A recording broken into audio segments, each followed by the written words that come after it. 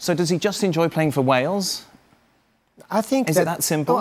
When you play with a big team like Madrid, you know, it's the expectation, you know, you need to be, we say online before, you need to be online 24 hours a day, 7 days a week, every day. And probably, you know, passing the years, at the beginning, he did amazing, he scored 2 goals in the Champions League final, and then slowly, you can see in his eyes that he wasn't enjoying that much, from my point of view, from outside, okay? Now, back with the national team, maybe whole friends, you know, it's it's the last chance for you, and then say, you know what, let me do it on my way. Probably what's happening now, you know, he's playing in his way. Can Ancelotti get that from him again? Ancelotti is the right guy to do that, for sure.